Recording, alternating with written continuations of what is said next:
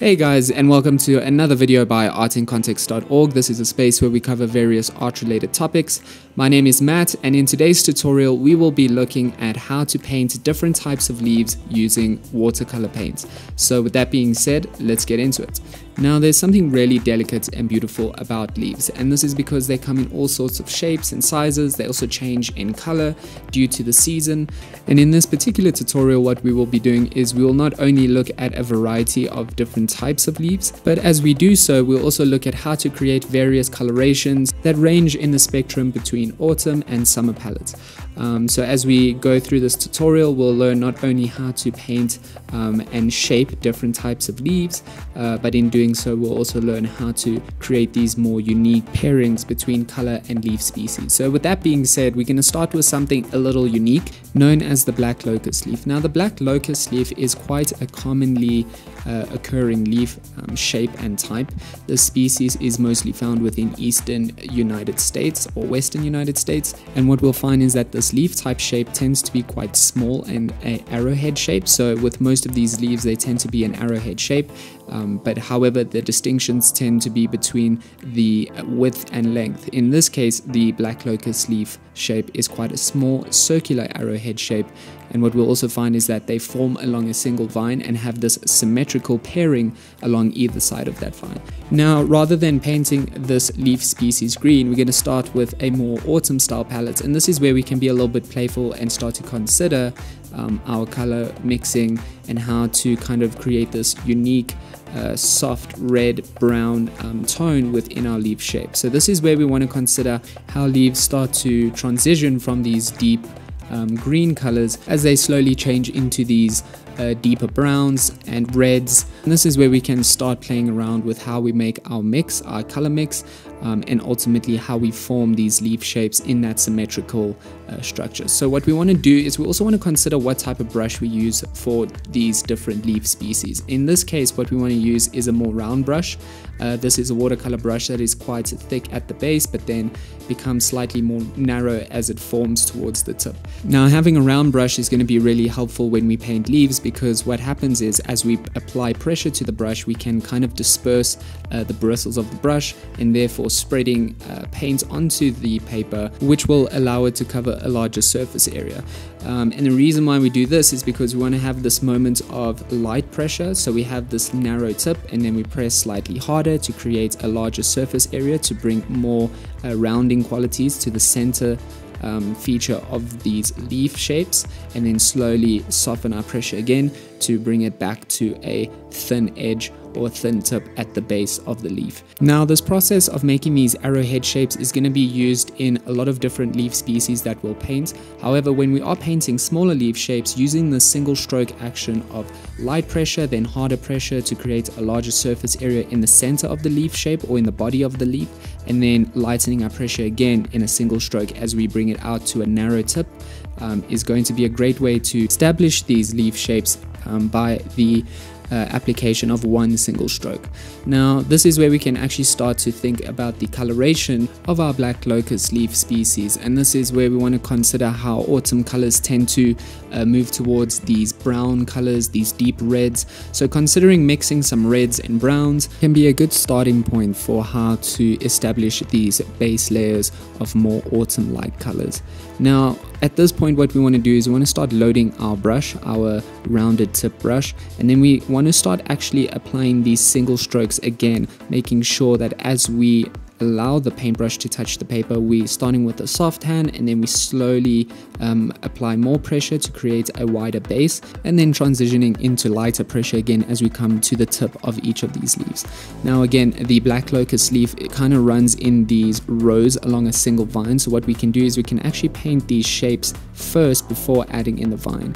So the idea is to basically paint them in pairs running in a vertical direction, or at least running along the same plane or line, and then allowing this little bit of space to be between each of the pairs, making sure they are mirrored in a single orderly fashion.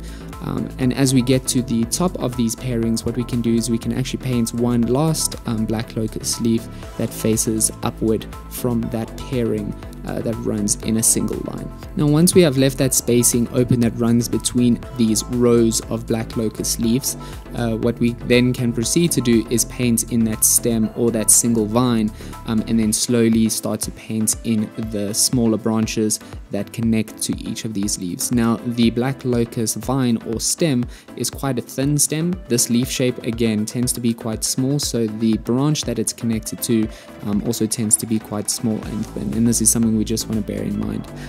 Painting leaves beforehand often is always a better way to proceed with a leaf painting, and this is because you can establish the leaves first and then be a little bit more free in terms of how the vines or stems and branches move in between the leaves. Now make sure you take your time with your black locust leaf painting. You just want to make sure you have these small, little wider or more circular arrowhead shapes. You want to make sure that your coloration has a good mix between reds and browns. Again, these autumn colors don't just have a single coloration to them. So for instance, we want to think about the spectrum of colors and how they shift from these deeper greens in summer, and as they come to autumn they start to shift to more yellows and browns, even have hints of red in them, but when we start shifting to more winter colors, this is where we start to see these deeper oaky brown colors within the leaves, which we will explore in the next leaf painting. So feel free to play around with different types of color combinations, and try to consider how the seasons will always have an effect on the coloration within the leaf. Again, autumn leaves will always start to move away from these green to yellows, browns, and reds, but then ultimately these winter colors will have these more deeper, darker browns. Now we're going to start transitioning into a more classic, more familiar type of leaf, and this is the beech leaf. Now the beech leaf is a very popular type of leaf shape. It has that classical spear-headed shape. It looks very similar to many oak-shaped leaves. This tree can be found in your backyard, whether you live in Europe, Asia, or North America. So as we proceed to paint this leaf, let's stick to our autumn palette for now, but we can start to shift to a little bit more of a deeper brown where it starts to look a little bit more wintry, and this is where we can consider our mix of colors already, where we can start maybe integrating little bits of black into our brown mix, and that way we get this more deeper, dark, oaky coloration within our beech leaf. Now the beech leaf is a more classical leaf shape, and what I mean by classical is it has that general football shape, or otherwise known as a spear-headed shape, and we can start this painting process with our round brush where we just start to create that general football-like shape. What we do want to do is we're going to start working a little bit more quicker, and we want to start using another smaller brush. Now the idea with the beech leaf is that it has these small little ridges on the edges, so what we want to do is as we paint in the entire leaf shape in that classic football shape or spear-headed shape, we are then going to work quite quickly whilst the paint is still wet, where we actually take a smaller brush and start to pull the paint outwardly in these small little strokes, and in doing so we'll create these little spiky ridges that run along the edging of the leaf. Now the idea here is to create these football shapes with a larger brush, but what we do want to do is we want to keep the leaf as wet as we can. We want to keep the paint wet, and in doing so, that way we can effectively pull the paint outwardly along the edging of the leaf and create these little spiky ridges. Now with the watercolor medium, working whilst the paint is still wet is also a great way to make these very unique marks that are very specific to the watercolor medium. So another thing we can do while the paint is still wet in our leaf is we can take a dry brush, and this way we can start to make these marks, these highlight marks within the leaf, where we start lifting up the paint with a dry brush. Now in doing so we can make these strokes within the leaf, and this is just a fun way to kind of create a little bit more texture within the leaf, and ultimately giving it a little bit of variation between highlights and more shadowed areas. So this is just a very specific unique that we can apply to our leaf painting process and continue with other leaves, and it just works really well with the watercolor medium. Now another thing that is unique to the watercolor medium that is a great way to create a little bit more variety in terms of tonal variation within the leaf is when we work whilst the leaf is still wet, we can start to integrate some darker painterly marks within that wet surface. And what this is going to do is it's going to allow the color to disperse into the wet surface and ultimately create this seamless integration between lighter colors and darker colors. So for instance, if you make a light beech painting and keep the surface wet, you can then add some darker marks near the base or along the edges, and that just creates these little transitions, these seamless transitions between colors, which is just another way to create tonal variation and texture within your leaf painting. Now these leaves you can repeat as many times as you like. Once we have done that, we're gonna then, similar to the black locust leaf, we can start to work in the vine and the stems around our leaves and then seamlessly connecting them to one another with some strokes of brown paint as we paint in our stems. Now again, this process you can continue until you have made various beech leaves to your satisfied amount. But something to bear in mind that as we continue with this painting process, we'll find that some of our previously painted leaves might still take a while to dry, and once they have dried you can go back to them and add more details as you like. So for instance, the black locust leaves, we can add in a little bit more refined details, and this is where we can work in some vein structures or some vein lines that disperse throughout each of the leaves. Now we're going to transition onto something a little bit different, and this is where we look at how to paint something that is a little bit more branch focused and has a unique coloration. So we're going to learn how to paint some berries on a branch. Now berries on a branch aren't necessarily a leaf to paint, however they pair really well with various leaves when you are interested in painting a variety of leaves or a variety of different plant structures and putting them together in a single artwork. Now with berries on a branch, they're super simple to paint, they're really fun, and they're really nice to integrate into your natural landscapes, or as mentioned before, a larger plant-based artwork. Now the way in which we start this process is we're going to start by drawing the branches. Now when it comes to drawing these small delicate branches, we want to consider shifting to a smaller and thinner brush. And this is where we can start to capture these really delicate lines and how they start to deviate into different smaller branches. So when you think about painting or drawing branches, something you want to think about is how the general structure as a whole looks together. So for instance, branches have these moments where they start to deviate in different directions, and a good way to define them is almost as if we are looking at a crack in the ground. They also have these more geometric transitions and deviations in different directions, so we also want to bear that in mind as we paint in these branches. We can also start by painting a slightly larger main branch that kind of runs through the center of these smaller, thinner branches that deviate in different directions. Now once we have done so, something really fun to consider is the coloration of berries, and berries are quite strange in terms of how they tend to have these more wilder colors or more vivid colors, which is ultimately what makes them stand out so much within a natural landscape. Now there are moments where we have these more blue style berries and black style berries, but there are also these purple style berries. And this purple tends to be quite a deep purple, so what we're going to do is we're going to start playing around with our color mixing, and this is where we can start integrating some blacks and browns into a combination of purple. Now in doing so, you want to always consider your ratios as well. In this case, we really want to make sure that that purple color is maintained within the berries. So in doing so, we want to consider making the ratio of our blacks and browns slightly less to that of the purple. Now as we proceed to paint in these berries, we want to basically make these small little teardrop shapes. And basically we want to just form these little teardrop shapes around the smaller deviating branches that stem from that larger connecting branch.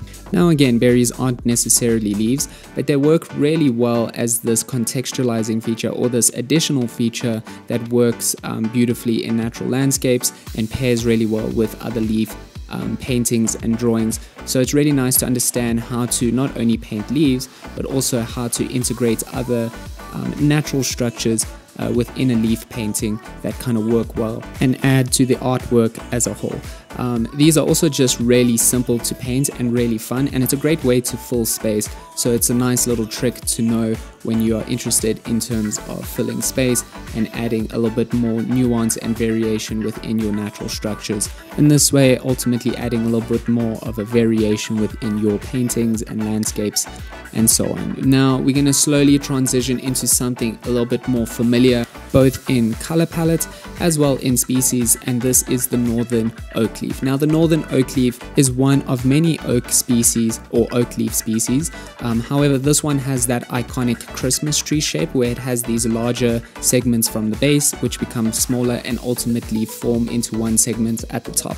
Now what we're going to do is we're going to start to shift into a different color palette, and this is where we're going to start considering these more summery colors where we can start creating various greens or trying out different greens, and in this case we're going to start to create something a little bit more natural, a little bit more neutral as well, where we start to lean a little bit more towards these deeper dark greens, and this also just looks really nice with the northern oak leaf.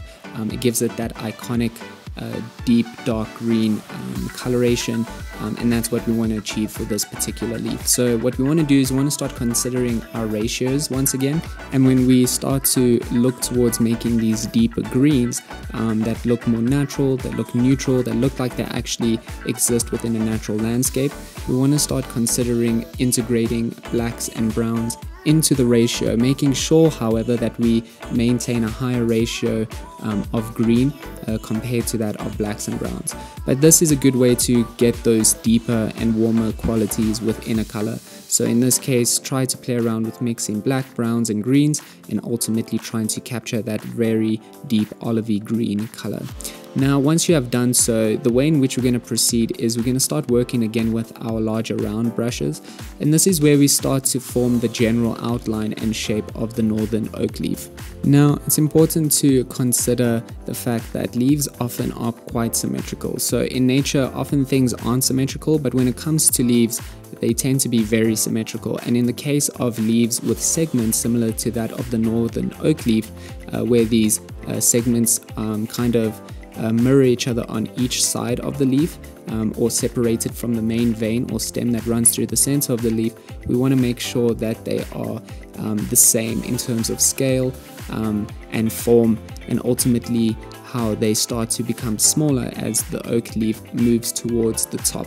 Now the northern oak leaf does have that iconic Christmas tree shape, so that's something to bear in mind in terms of how we form this leaf, and it could be described as a leaf that does have 6 segments or 3 segments on each side, but each segment gets smaller as it starts to shift towards the top of the leaf. Now again, this is where we simply want to just take our time working with our round brush, making sure we capture the shape. It's always good to look at reference material in terms of just assisting you in your mark making process, and this way you have a little bit more of an accurate representation of this specific leaf. We do want to make sure that again we fill the entire leaf, making sure that we work the outline of the leaf first, and then ultimately filling the entire leaf with our darker, deeper green color. Now again, utilizing the watercolor medium in terms of how to represent various tonal values within the leaf painting, what we can do is we can work quite swiftly whilst the leaf is still wet. Now this is where we want to start working with our smaller brush again to create those ridges along the edges of each of those segments on either side of the leaf.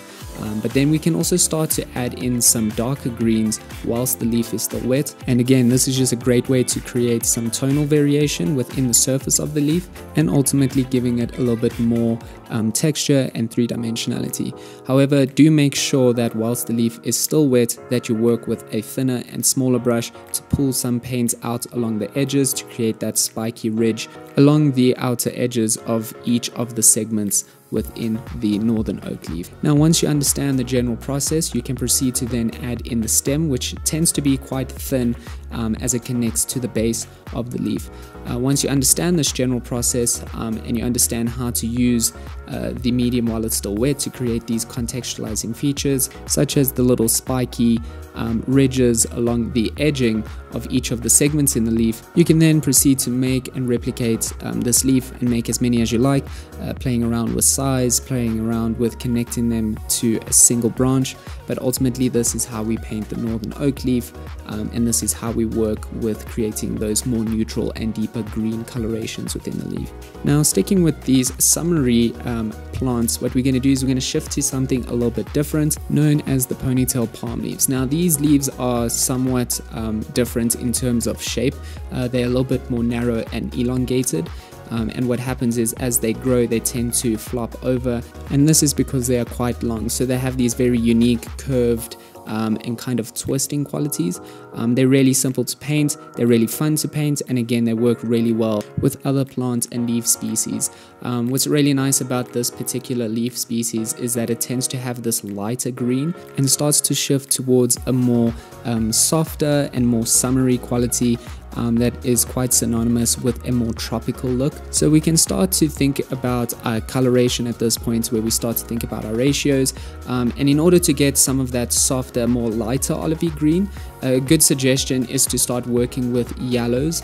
Yellows are a great way to create something a little bit more similar to blades of grass and capture that really soft and light, vibrant green. And that's basically what we want to do. We want to get something that not only looks natural, but again is still quite light in its green palette. So as you work with your ratios, remember to always maintain a higher percentage of green. That way we maintain that green hue and that overall green quality within the plant.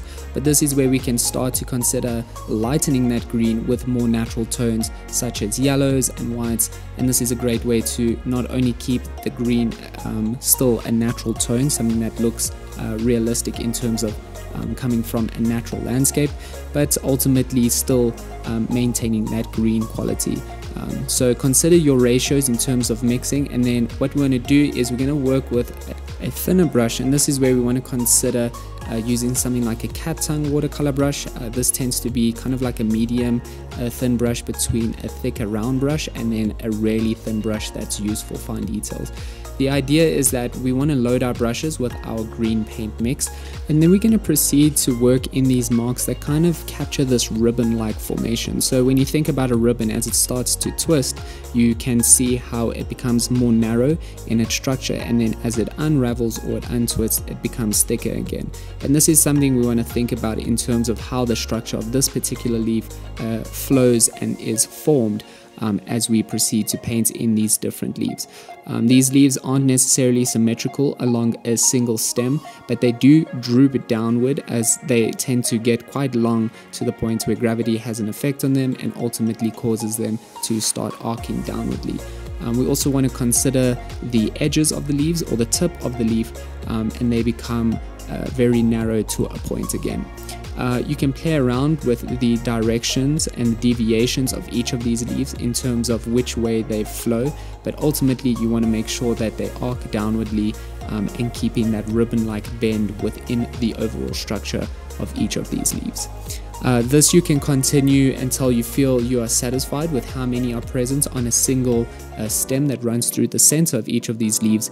But this is a different type of leaf. It's really unique, it's really fun, really simple to paint, and it pairs really well with other type of naturalistic leaf and plant-like structures. Now we're going to start moving on to the next leaf, and this next leaf is known as the betel leaf. Now the betel leaf, very similar to most leaf structures, takes on that spearhead form. However, the betel leaf is very singular in the sense that it does have a very similar width near the base and near the edges, so it doesn't necessarily have a larger and rounded base.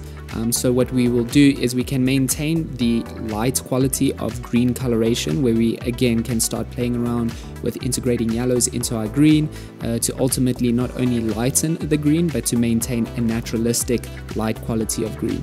As we do so, what we want to do is we want to achieve more of a football-like shape. So again, because it does have that iconic spearhead shape but isn't necessarily rounded near the base or more narrow near the tip, we do want to make sure that the tip and the base are quite similar in terms of width and as well in terms of edging.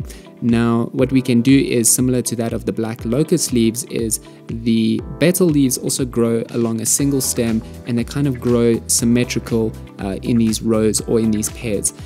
So what we can do is we can work with a smaller brush where we paint in these leaf structures, making sure they are painted in rows of 2 or pairs, and ultimately with one leaf that runs perpendicular or is placed perpendicularly at the top of those rows and points directly up. Ultimately, that top leaf should always connect to the center branch that runs through the rows of leaves. And this is a classic or a reoccurring theme in terms of how leaves are structured on branches. It's the case for the black locust leaves and other leaf species, and it is most certainly the case for the betel leaf. So similar to the black locust leaf, what we're doing is a very similar thing. However, these leaves tend to have more of a football shape, where the black locust leaf has a little bit more of a rounded and wider base, and has a little bit more of an iconic spearheaded shape. Again, keeping in theme with the watercolor techniques that we have learned, you can also play around with color variations and tonal variations in terms of integrating colors into those painted leaves whilst they are still wet.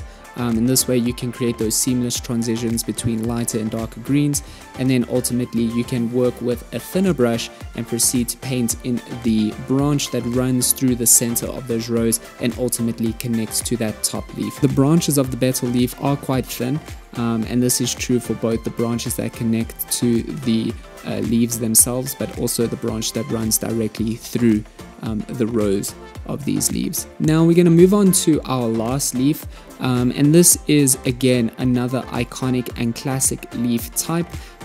What we will be painting now is the iconic maple leaf. What we'll also do is we're going to shift to a more yellow autumn color. Again, the color spectrum always changes in terms of how the seasonal changes have an effect on the coloration within these various leaves. And it's also really fun to consider what kinds of colors work really well with what species of leaf. So for instance, the maple leaf is really well associated with an autumn season, so learning how to paint this leaf in its autumn colors is a really fun exercise. Now when we start considering the more lighter autumn colors, this is where we can start leaning more towards the yellow. What we do want to consider is that the yellows present within the leaves aren't always a true yellow. They do have hints of brown in them. So what we want to do is we want to kind of achieve this golden yellow, and this is where we want to start mixing little bits of brown, maybe hints of black, some yellow, and maybe even hints of orange. Now again, when you want to maintain a more dominant color within the ratios, you always want to make sure that that color is more present within the color mix. So for instance, when we start to think about the color variation or ratio between our browns and yellows, blacks and oranges, we do want to make sure that our yellows are the strongest or at least the most present color within that mix. Now similar to the northern oak leaf, the maple leaf also has these various segmentations. In this case, this maple leaf has 5 segments and is kind of in the position of a star. However, these segments, different to that of the northern oak leaf, are actually smaller near the base and become larger as they move towards the end or the tip of the leaf, where the last segment is actually the largest. We want to make sure that there's kind of this symmetrical nature again between these segments, so we want to make sure that there are these pairings of 2 smaller segments near the base, then there's another 2 segments above that that are slightly larger, and then kind of shifting and transitioning into one larger segment that is perpendicularly facing upwardly at the edge of the leaf or at the tip of the leaf. Again, the intention here is to start working the outline of the leaf, where we kind of approached forming the leaf with a more drawing style format, and then slowly start to fill in the leaf with our golden brown or golden yellow coloration. And this is where we can start to play around with working in some darker colors whilst the leaf is still wet. Remember, when we are painting leaves or when we're drawing leaves, it's always worthwhile considering the medium you are using, and in the case of painting leaves with watercolor, integrating some darker colors into the leaf whilst the leaf is still wet is a great way to create tonal variation, and it's also a very unique and painterly quality that is very specific to the watercolor medium. But otherwise, that is it, guys. This is the general process of how to paint leaves. We looked at various leaf species. We covered some techniques and tips on how to use the watercolor medium to create textures and effects within our leaves. If you are interested in any other natural related topics or any other watercolor related topics, please let us know in the comment section below. We love covering topics like this. We're interested in covering topics like this, so if you are interested, please let us know. And also, if you found this tutorial helpful, if you learned some things throughout this painting process in terms of how to use the watercolor medium and how to use it to create unique effects and textures within a very specific leaf painting, please drop a like, please subscribe, That just helps us grow the channel and ultimately enables us to make more art content to share with you. But otherwise guys, that is it from me. Until next time, cheers.